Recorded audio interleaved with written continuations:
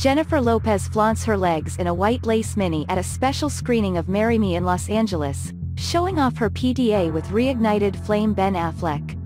Jennifer Lopez was accompanied by her boyfriend Ben Affleck to a special screening of her new film Marry Me in Los Angeles on Tuesday night.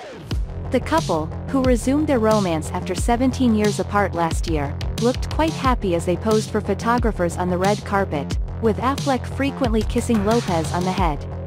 In a tight white lace little dress and a pair of sky-high couture shoes, the 52-year-old singer-actress showed off her incredible legs. The on-the-floor singer wore a figure-flattering outfit with long sleeves that let part of her skin show through. The number's dazzling white color contrasted beautifully with her honey-toned tresses.